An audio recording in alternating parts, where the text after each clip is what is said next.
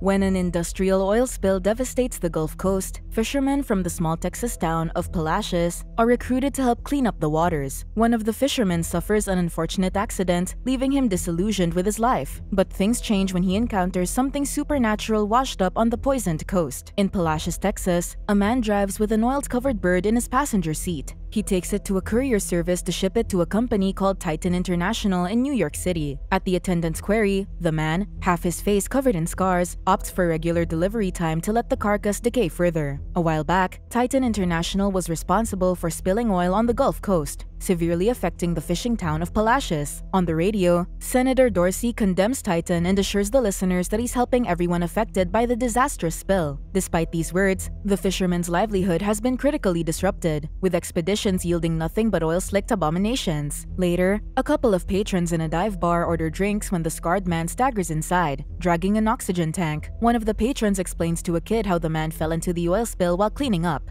dizzy from the airborne dispersant. The man now needs an oxygen tank to help him breathe, in addition to the scarring caused by the mix of oil and the dispersant's chemicals. Afterward, a fisherman regales the patrons with a story about encountering several mermaids at sea. He claims to have been bitten several times until one of his companions scared the creatures off with gunfire. He even lifts his shirt to show the grotesque bite marks in response to one skeptical patron. One of the fishermen, Howler, tells the others that his son will be joining him as a deckhand for the opening of the fishing season. A drunk deckhand called Breezy offers advice to the youngster, but another fisherman makes fun of him. The fisherman who told the story about mermaids asks the scarred man Sharko if he'll be there for the opening, but Sharko says no. Howler explains the nickname to his kid, detailing how the man rips fish out of the ocean like a great white shark. Breezy carelessly comments on Sharko's accident, but one of the men pushes him to leave, causing a brief scuffle. Sharko grumbles about the obvious lack of viable catch due to the spill's lingering effects. He also believes the cleanup efforts are a sham, seeing how the chemical dump did more harm than good. One man offers Senator Dorsey's claim of cleaned up waters, but Sharko opines that it's a publicity stunt to further Dorsey's political ambitions. Later, Sharko sits in his pickup, crying bitterly over his situation, when Breezy shows up and knocks on the car window. Breezy makes a callous reference to Sharko's condition before asking to borrow the latter's boat for the season's opening. Sharko refuses, recalling how Breezy was so unreliable as a deckhand. He rolls up his window and leaves the man seething. After a sleepless night, Sharko turns on his CB radio and hears Howler remarking how beautiful the day is at sea, prompting him to turn the thing off. At the beach later that day, Sharko hears a strange screeching noise coming from somewhere along the coast. He tracks down the source of the sound and comes across a mermaid lying face down on some rocks, covered in dark oil. Sharko drives away with the mermaid in his truck bed, then drags the creature to his home afterward. While the CB radio blares the fisherman reporting mutated catch, Sharko dumps the mermaid's motionless body into his bathtub filled with ice. As he celebrates his extraordinary catch, the phone rings. The caller is someone from a law firm, informing Sharko that a class action lawsuit is representing victims of the Titan oil spill a year ago, which includes him. Sharko, however, slams the phone down. That night, as Sharko downs several cans of beer, he hears a sound coming from his bathroom. He cautiously peeks around the door and sees the mermaid squirming in the tub, at which point she spots him and lets out an ear-splitting shriek. Sharko retrieves a rifle from his truck and points it at the open bathroom door, but the mermaid, who's now on the floor, disarms him and knocks him into the tub. As Sharko tussles with the creature, he gets bitten on the arm but manages to restrain the mermaid with a net and dumps her back in the bathtub. He recovers the rifle and points its barrel down the mermaid's head, but her expression, coupled with some strange visions, calms him down. The next day, Sharko buys some meat from the supermarket. Back home, he removes oil from the mermaid's gills to help her breathe. He also cuts out the net around her mouth, then makes her choose between the steak and haddock. The mermaid gestures toward the steak, and Sharko carefully feeds her the raw meat, saying he'll be back for supper. That night, as Sharko watches an old show, he feels a strange sensation beckoning him to the bathroom. So, he puts the TV in front of the bathtub and watches the show with the mermaid still wrapped in the net. He makes small talk, telling the creature about the classic show playing on the tube. He recites the romantic dialogue of the characters, commenting that his father learned English by watching American TV. Sharko eventually falls asleep, but as the mermaid reaches for his neck, he wakes up to a strange noise and gets up to investigate. Sharko catches Breezy inside his house, trying to steal his radio. He confronts Breezy, who makes a few feeble excuses until Sharko threatens to call the cops. Breezy throws the radio in frustration and backs Sharko toward the bathroom with taunts and threats. Breezy hears a noise from the bathroom, pushes Sharko aside, and finds the mermaid in the bathtub. While Breezy Breezy greedily speculates about selling the creature. Sharko intends to return her back to the ocean once the water clears. Breezy then comments that keeping a mermaid in a tub isn't feasible, with a knowing look in his eye. Days later, Breezy finishes building a large, makeshift water tank for Sharko inside the house. Sharko picks at Breezy's handiwork, sharing how his father taught him to take pride in his craft. Breezy retorts that his father was abusive and shows the cigarette burn scars on his abdomen. He now revels in the fact that he's seen an actual mermaid. Sharko asks Breezy not to tell anyone about the mermaid since she's their catch. He resorts to flattery, recalling their working history as a captain and deckhand. Breezy balks at the analogy, but Sharko claims his harsh treatment was of a parental nature, echoing his relationship with his father. Sharko continues to flatter Breezy, who thinks the callous words he received were lessons in disguise. Sharko leans into the gullible man's train of thought, convincing him to keep their secret with affectionate words. They soon put the mermaid into the tank, and Sharko watches fondly. That night, Sharko prepares a steak dinner for him and the mermaid. He cheerfully recalls his father's soft spot for American culture, including TV shows, cars, and girls. Sharko remembers his father's arrival as an immigrant causing a stir in Palacios. It reached a point where extremist elements came to his father's house, intending to push him out of their livelihood. His father, however, defied those people with the threat of his rifle. Just then, the mermaid seems to emit a song-like sound. Sharko admits to struggling with life since the oil spill accident, saying how his loss is also his father's in a way. Sharko notes how comfortable he is talking to the mermaid, and as they make eye contact, he sees quick visions of him getting intimate with an unknown woman. His thoughts are interrupted by a knock on the door, and upon opening it, he sees an attractive woman standing there. The woman calls Sharko by his last name, Peters, and claimed he saved her life on the beach. She walks into the house past a confused Sharko, touches the empty makeshift tank, and sits on an armchair. As the woman recalls the last story Sharko was telling just a few moments ago, Sharko realizes that his mysterious guest is the mermaid in human form. The woman tells Sharko that she carries a message of thanks from the sea itself. As opposed to the irresponsible oil companies and greedy politicians, only Sharko understood just how terrifying the spill was. The woman then tells him he's one of them, having salt water in his blood. He removes Sharko's oxygen tube and tells him to breathe,